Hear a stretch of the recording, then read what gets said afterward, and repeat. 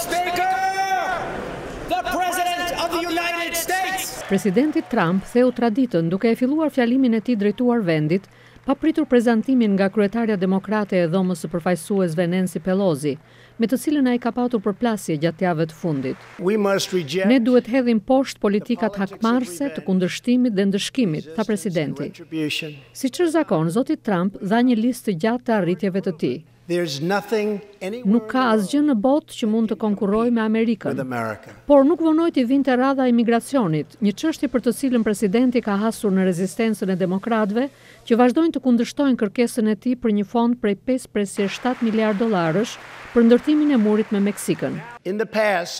Në të kaluarën, pjesa më e madhe e njerëzve të kësaj dhome kanë votuar për murin, por kur nuk u ndërtua muri i duhur. Unë kam për ta ndërtuar atë. Mosmarrveshja për murin solli mbylljen e pjesshme të qeverisë për 35 ditë. Nëse deri më 15 shkurt nuk arrihet një marrëveshje, rrezikon të ketë një mbyllje tjetër të qeverisë. Ai nuk u dha demokratëve asgjë nga ato që ata duan të dëgjojnë. Nuk u bëri ndonjë ofertë, nuk propozoi ndonjë kompromis. Unë mendoj që ai nuk ju afrua një zgjidhjeje. Ligjvënëset gratë të Partisë Demokrate ishin veshur në mënyrë simbolike me të bardha për të nderuar lëvizjen militante që u kurorëzua me të drejtën e grave për të votuar. Pjesa më e madhe e tyre nuk duar trokitën gjatë fjalimit të presidentit, me përjashtim të pjesës kur ai ofroi degën e ullirit për t'i dhënë fund mosmarrveshjeve, dhe kur tha se sot, një shekull pas lëvizjes së grave për të drejtën e votës, një numër rekord grash janë të zgjedhura në Kongres. Duke folur për politikën e jashtme, presidenti Trump shprehu mbështetje për ndryshimin e regjimit në Venezuelë dhe mburri sukseset e tij si lufta tregtare me Kinën, tërheqja e Shteteve të Bashkuara nga traktati për armët bërthamore me Rusinë, paksimi i tensioneve me Korenë e Veriut dhe vazhdimi i presionit ndaj Iranit.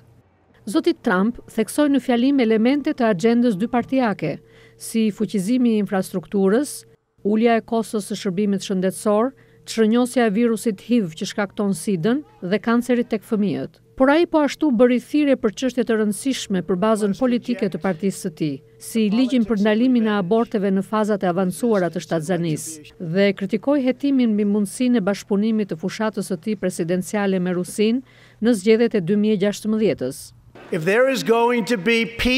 Nëse duam paqe dhe miratimin e ligjeve, kjo nuk arrihet me luftë dhe hetime, ka presidenti.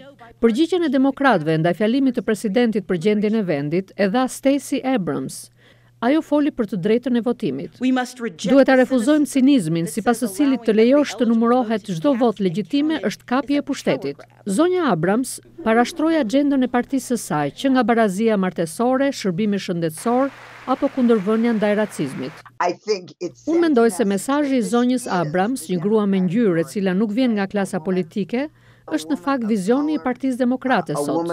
Një tjetër moment i rëndësishëm i mbrëmjes, ndoshta për të parën herë gjatë një fjalimi drejtuar vendit, ishte kur ligjvënësit shpërthyen në këngë.